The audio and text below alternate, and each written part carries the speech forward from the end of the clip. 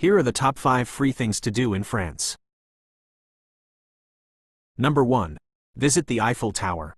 The Eiffel Tower is one of the most iconic landmarks in the world, and it is also one of the most popular tourist attractions in France. You can visit the Eiffel Tower for free and walk around the base of the tower. You can also take a paid elevator ride to the top of the tower for stunning views of Paris.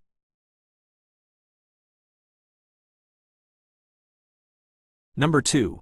Stroll through the Jardin du Luxembourg.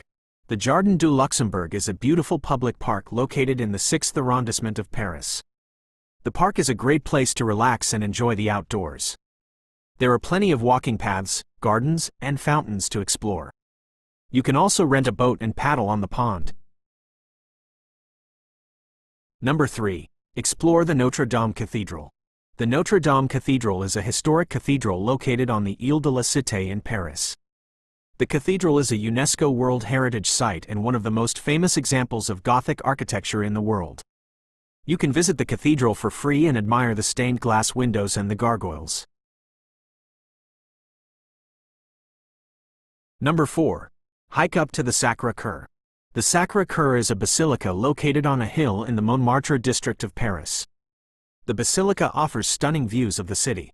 You can hike up to the Sacré-Cœur for free and enjoy the views. There is also a funicular railway that can take you up to the basilica if you are not up for the hike.